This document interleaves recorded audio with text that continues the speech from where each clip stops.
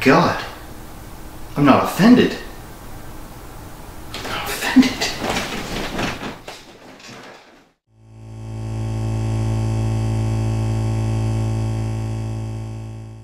Now, I could do an entire video about being offended by Justin Trudeau, not being offended by Justin Trudeau, not caring about old conservatives being offended by Justin Trudeau, which is what they actually complained about older liberals doing, but you wouldn't want to see a video about that. Okay, I guess I get it. Early 90s, nobody really cares. You go to blackface for a party, and it's pretty funny, I guess. Some people laugh. But then when you're like 30, and you go to an Arabian Nights party dressed as Aladdin. First of all, Aladdin's not even black. He's brown. Go on stage in blackface and sing a song about a guy working in a banana shipment, I don't know, institution, factory.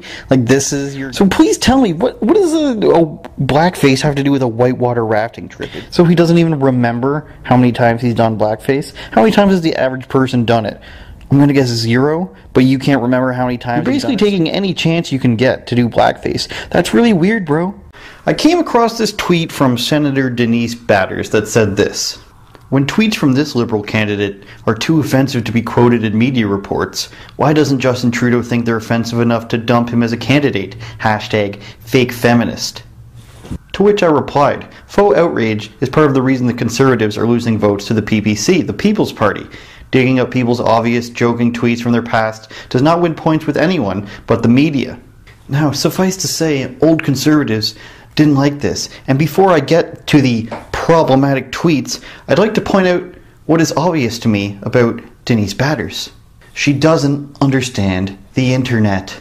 Donald Trump, Dave Chappelle, rap music, Bill Burr. There's a lot of people and things that people like today that others consider offensive or problematic. And despite them being offensive to some people, the reason others like them is because they don't care if they're offensive. They don't care if they're politically incorrect, and they don't care if they come across as offensive to some people, because the majority of people find it funny or just don't watch. Now, take a guess, a goosey gander, at who those people might vote for. If they're sick of the Liberals and the Democrats being offended by everything, you would think that would push them over to the side that doesn't really care about these things, that doesn't get offended, that doesn't try to get people fired or deplatformed for old tweets, for example.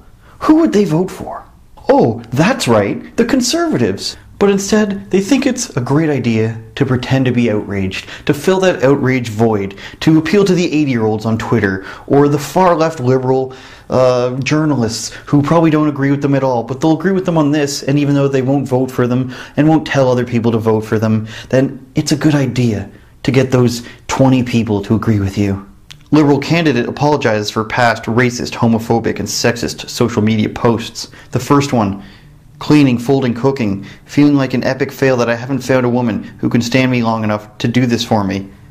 He posted Christmas jingles with some sort of broken English accent. Another one: why do I assume every skinny Aboriginal girl is on crystal meth or pills? Hashtag APTN, which stands for the Aboriginal Television Network, so obviously he's joking, watching shows on this channel, and they're about drugs or something.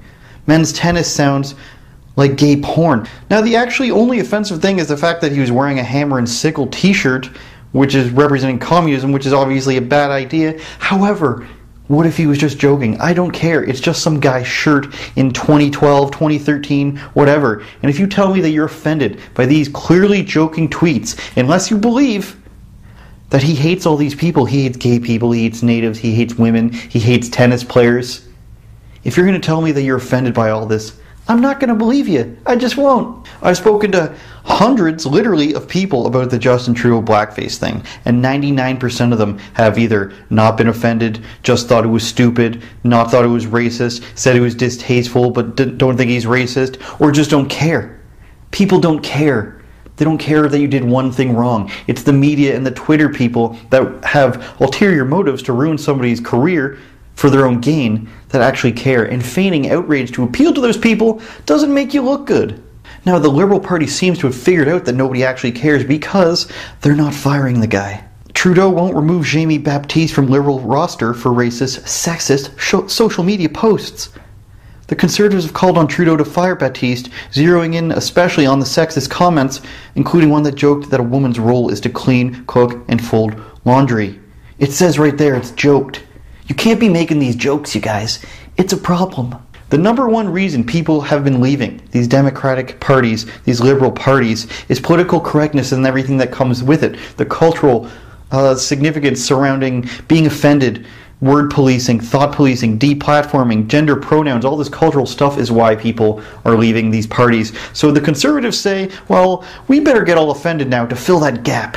To fill the gap of being offended by silly and stupid things. Surely that will win us all the votes. Like I said on Twitter, I'm more than happy to go on a podcast or a TV show to talk with this senator about why this is a bad idea and why nobody actually cares about these jokes. Now, I'm assuming she's never going to respond to this. However, she's only got 15,000 followers, and that's not a dig at her. You could reach so many more audience members by doing something like this and maybe backtracking a little bit because it's silly. But no, nobody cares about Canadian politics. They don't want to make it exciting. They don't want to talk about actual things and go against the grain at all. The Liberals have fallen down so far, but the Conservatives don't want to be any different. They just want to be safe and secure and pine for those people from 1965 who were protesting Vietnam that are still on Twitter, 80-year-olds that still care about this sort of things, and left-wing journalists that might agree with them for 5 seconds. So you can clamor on Twitter for people that are over 80 years old or are sitting around looking for things to be offended by with your 513 likes. And please, somebody at home, do the calculation for me as to how many votes that will equal. I'll give you a hint. It's somewhere right around 0.0. That's what you're clamoring for. 513 likes? Do you think that's doing anything for you?